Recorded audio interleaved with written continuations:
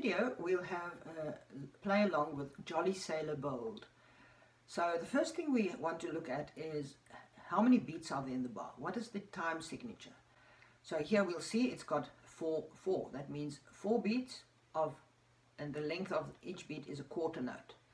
So that's important that we just keep the longer notes long enough, because sometimes when you play, people rush through, they don't really count the exact number of beats.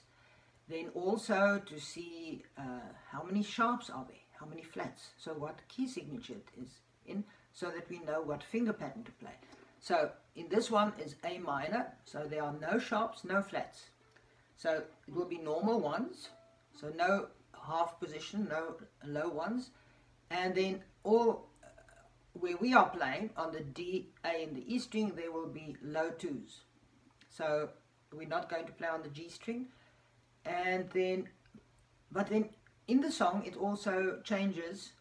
On the second line you'll see of my score, it goes to a G sharp. So the G on the D string has to be then extended, so the third finger will go further. Now if you play fourth finger instead of open strings, when you have that high 3, you can put your pinky right next to it. For this video I will just be playing open strings.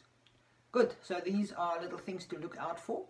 So let's see if we can get, you'll also hear there's going to be a beat going in the background, so that we can really feel exactly where we're going with that. So let's play together.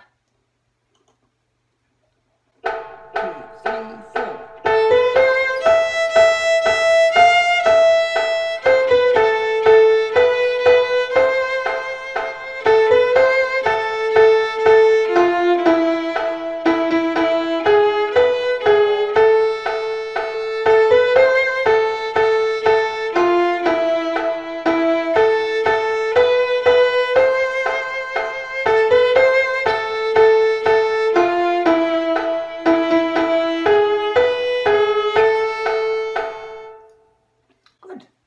So as you can see, if we follow the beat, of course, if you want to play the way that they sing it in the movie, then once you know the notes, you can make some notes longer, do a little bit of a ritardando, going a bit slower. So then you have the freedom to really express yourself. This is just to get straight through it, to really know which are the long notes, which are the short notes, and then you can put your own stamp on that.